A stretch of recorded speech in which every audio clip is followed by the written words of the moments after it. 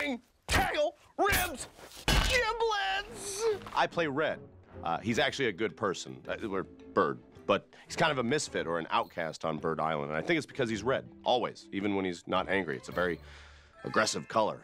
Makes for some misunderstandings. Red, our main character, he had to be appealing and approachable, even though he's a grump and a curmudgeon and a jerk sometimes, but you had to still like this guy. There seems to be a recurring issue here. Anger.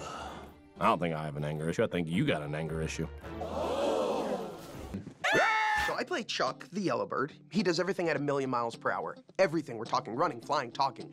I'd done speed reading before, but this was the first time I did speed acting. The coffee budget on this film was enormous. I mean, astronomically high. Apparently somebody didn't get the memo that we like to start on time because you're about 2 minutes late. Don't let it happen again. Hi, my name is Chuck. I'm sorry we got off on the wrong foot. I like you a lot, I can tell. It was a lot of effort playing Chuck. He's always moving around, bouncing from this thing to that thing, up, down, in, out. Of course, since this is an animated movie, all the action is in my mind. So I'm mentally exhausted all the time.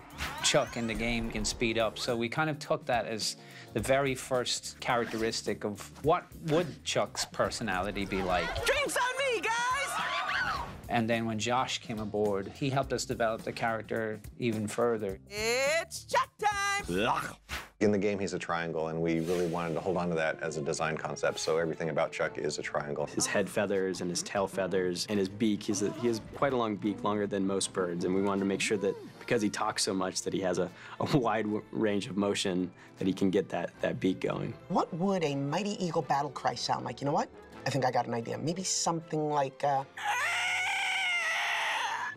I play Bomb. He's a pretty laid-back, fun-loving guy, but if he gets excited or startled, he blows up, literally explodes.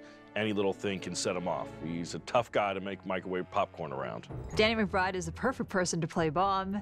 He just brings the right kind of goofy yet lovable sensibility to Bomb. Let's do it!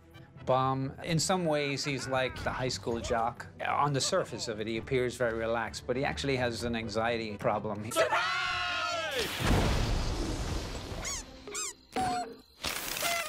Excuse me. Party foul. And this is Terrence. More like terrifying. Terrence is always a crowd favorite. Yeah, nobody knows what Terrence is capable of. It's the air of mystery about him.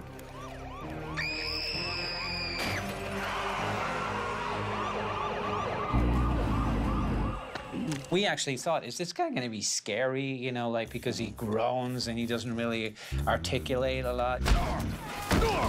As we developed the character, we saw he can all of a sudden appear where he wants to appear, and he surprises you constantly. Our idea in casting the role of Terrence was to find one of the greatest actors in the world, but not give him any lines of dialogue.